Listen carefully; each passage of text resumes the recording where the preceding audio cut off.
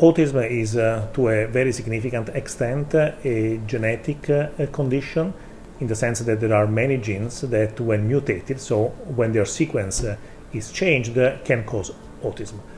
Of these hundreds of genes, we focus in this study on one called CHD8, a gene that regulates other genes, and that is one of the most frequent genes that are responsible for autism.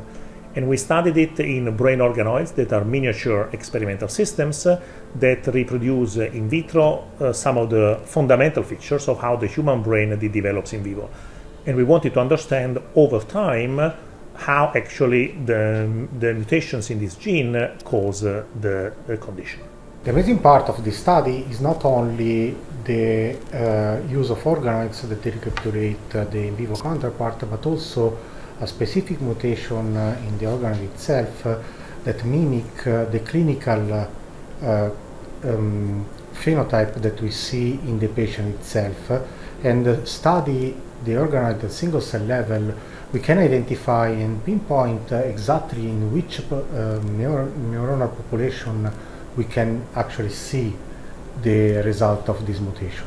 Indeed, by using single-cell approaches, we were able to pinpoint effects of CHD8 mutations that were cell-type specific. And we observed a slowdown in the differentiation of excitatory neurons that was mirrored by an acceleration of inhibitory neuron development. And also we observed a different pattern of alternative splicing that is a way for the cell to generate different proteins from the same gene.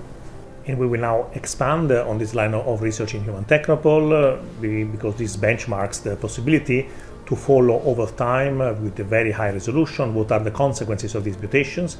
So what we have now done for CHD8 in this wonderful collaboration with the team of Gaia Novarino at the Austrian Institute of Technology in Vienna, it will now be implemented for many more such genes to study what are the hubs of convergence, namely the shared dysregulation among all of these various forms of autism that can hopefully be targeted with new therapies.